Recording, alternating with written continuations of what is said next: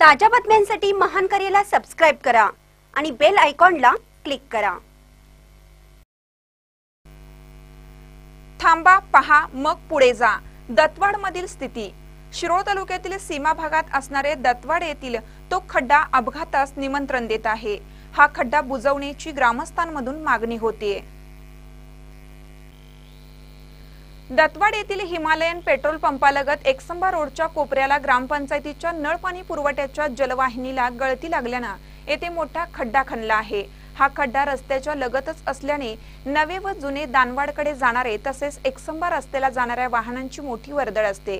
हा खड्डा खोल असल्याने या खड्ड्यात वाहने पडून जीवितहानी होण्याची शक्यता आहे।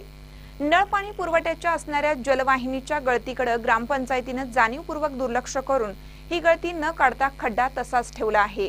या रस्त्यालगत रात्रीही भरधाव वाहनांची वर्दळ असते। हा खड्डा अनेक दिवसापासून तसाच असल्याने खड्डा बुजवण्याची मागणी ग्रामस्थांसह वाहनधारकातून होत आहे। महानकर न्यूज साठी दत्तवाडहून इजाज खान पठाण।